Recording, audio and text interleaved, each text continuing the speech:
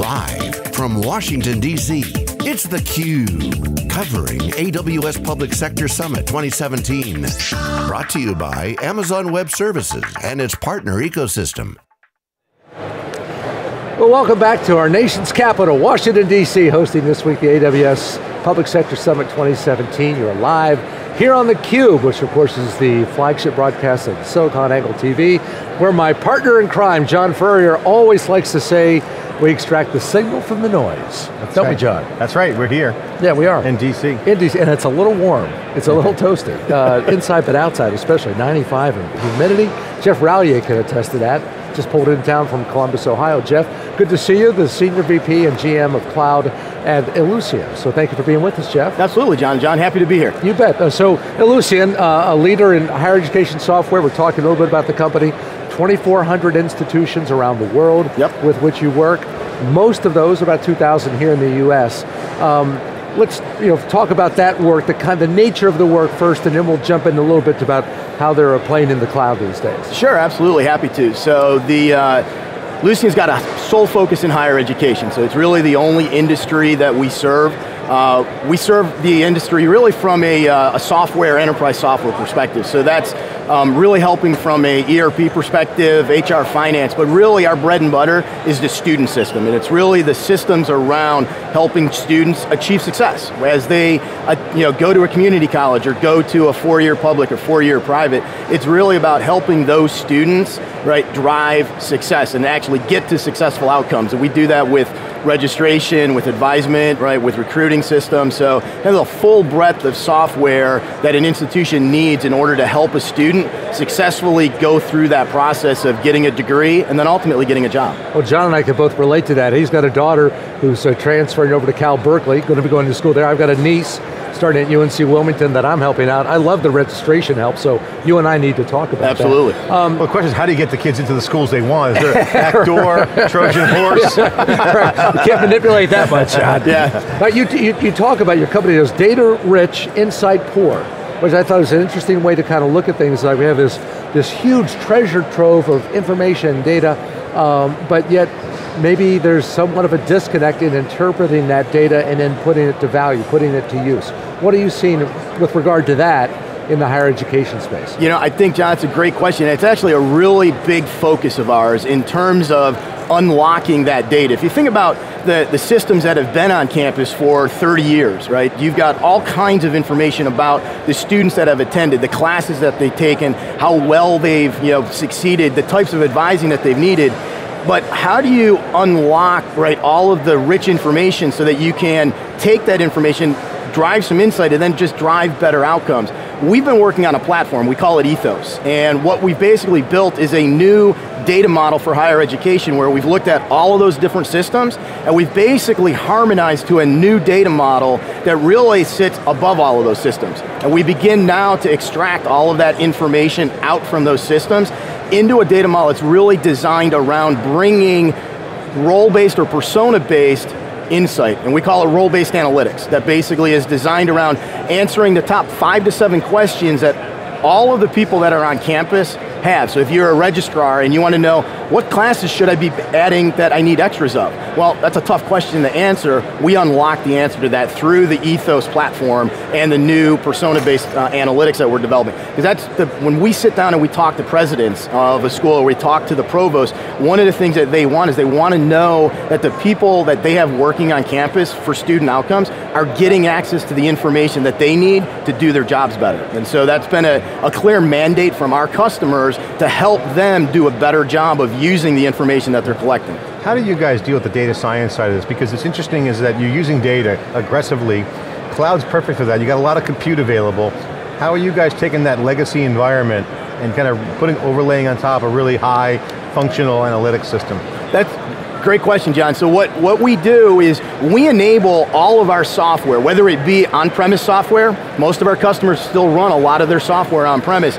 And what we've built for those systems is a set of RESTful APIs that we deliver wherever that software runs to push that data into an AWS cloud environment where we begin putting that data into columnar databases that are really built and constructed to help get insight very, very quickly from that data. But the most important part of doing that is really sitting down and talking to the person that has the question to understand what's the question that you're trying to answer that you haven't been able to answer, and then building the visualization that they need that actually helps them answer that question. But we took it one step forward.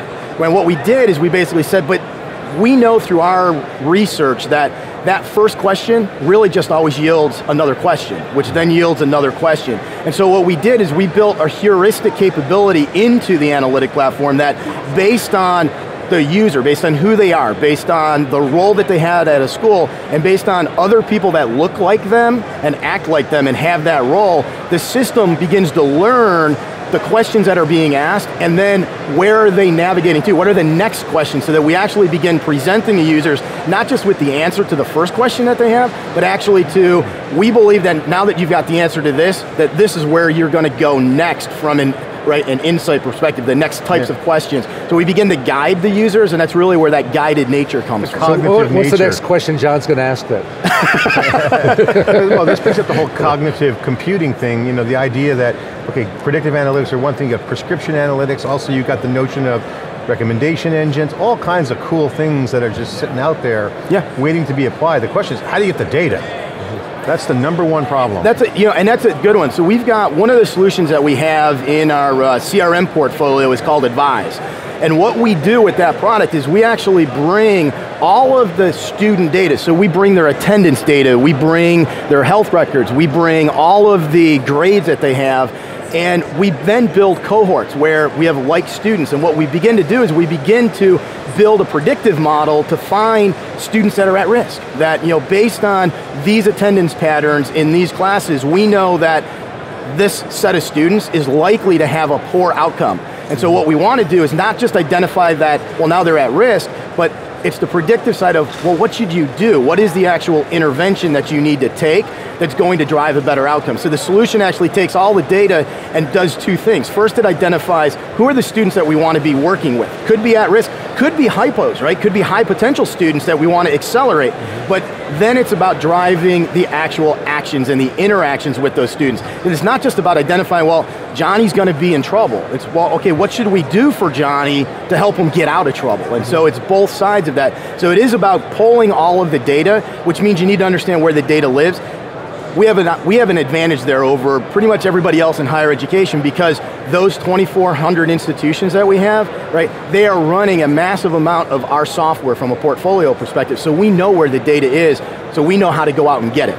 And then if you look at our partner ecosystem, we have over 130 partners that also serve higher education with us. And we know what data they have, and we are enabling all of those partners to leverage the Ethos platform to be able to share that data, both from an integration and interoperability perspective, but also to feed that cloud analytics solution as well. What are the cool things you're doing with AWS? Obviously, they pretty much run the table on public cloud. We see the numbers there. They're in the chapter of their company, or divisions, practically a company. I call it the teen period. They're going into I call it the enterprise years. Gov now has been really growing. This is like reInvent size. It's getting to that level. What's the impact that that's having?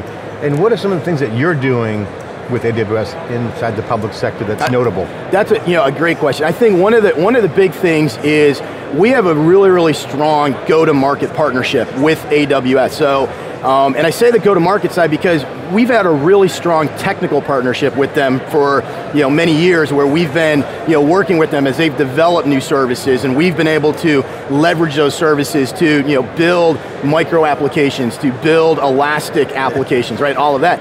And that's great from a technical perspective, but now it's about bringing all of that to market. And so what we have a very strong joint partnership with. How many years has it gone back? Let's see, about 2.5, 3 years. So our enterprise agreement is 2.5 years old. We were doing work with them before that. But it's about 2.5 years old. And when I look at that, we deploy all of our cloud applications solely on AWS. So they are the sole cloud provider for us. We've expanded our cloud offering outside of the United States. We're in Dublin. We have a data center in Sydney, Australia, and we are just expanded into their new data center in the Eastern Canada area, in Montreal.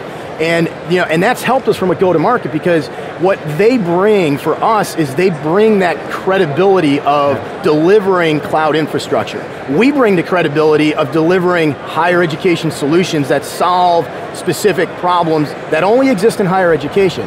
It's that combination when you go to market to basically say that, right, the world's leading infrastructure cloud provider partnered with the world's leading solution provider in higher education. That's an unbeatable solution for us. So I got to ask you the question that people might ask. Hey, I have not been following AWS Public Sector, see Wall Street Journal articles, they're killing it, blah, blah, blah.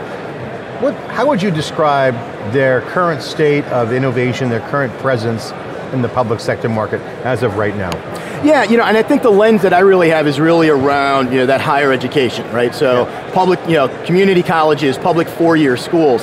And and they are highly focused on that. They have a dedicated team of people that are just focused on higher education. So they work with us, kind of from a joint perspective, and I know that my cloud business that I'm responsible for, it is the fastest growing part of Ellucian today. So in June of 2016, we actually surpassed, so from a growth perspective, we started growing much faster than the on-premise side of our business. And that's in large part because of what AWS has enabled us to do. So from a training perspective, from a sales motion perspective, from a marketing and positioning perspective, right? It's a big focus for them. And we would you consider them like people? The perception of them would be they're getting traction, they've cleared the runway, they're at cruising altitude. Where are they in the mind share of higher ed? I definitely think they've cleared the runway. They are clearly going past that 10,000 foot and and up there. For us, one of the main reasons we chose AWS was that factor, that they had already had traction, right? They were well known and well understood, and that really helps us. Prior to that, we were doing a co-location where we were managing a bunch of infrastructure ourselves. That was a hard sell because let's face it, right, we're software people, we're not infrastructure people. When we started bringing AWS to the table and basically talking about that's where we deploy, that took a lot of questions around scale, security, elasticity, right?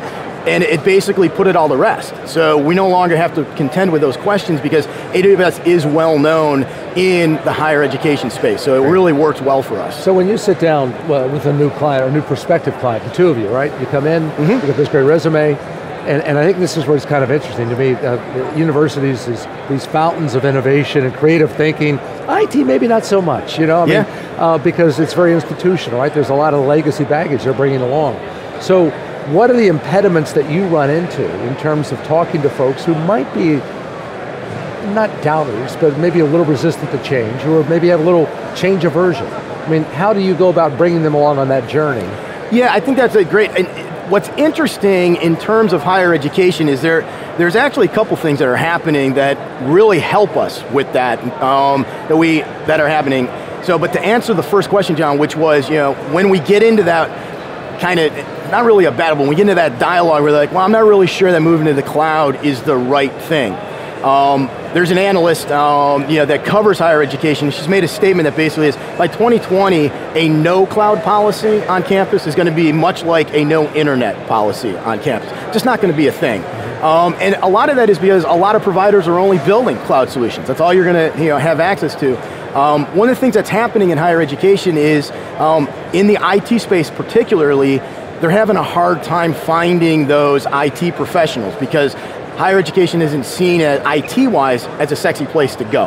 And so a lot of those people that have been working in higher education for 25, 30 years, they're reaching that retirement age. And so the mainframe guys. Right, the mainframe guys, the Unix guys, right?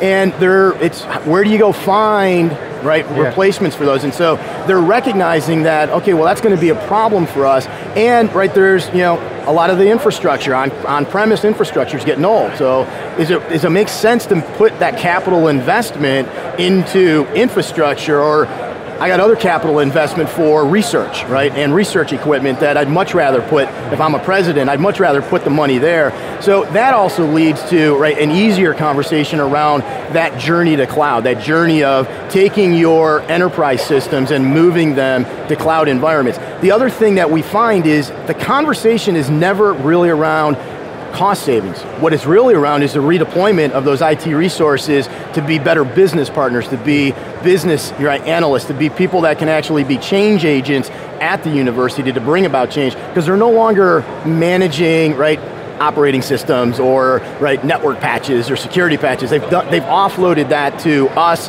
and we've offloaded part of that work to AWS. Well, we appreciate the perspective. Like you said, it sounds like you've got quite a corner on the market. 2,400 partners, if you will, out there, many of those overseas, so congratulations on that front. Thank you. Wish you continued success, and thanks for joining us on theCUBE. First time, I believe, right? Yep, first time. We have rookies across the board. Now you're now a CUBE alumni. Yes. I appreciate it, thank you guys. Look forward to having you back. Thanks, John. Jeff Ralyea, appreciate it. Ellucian. Back with more from Washington, D.C. here at the AWS Public Sector Summit 2017. You're watching live on theCUBE.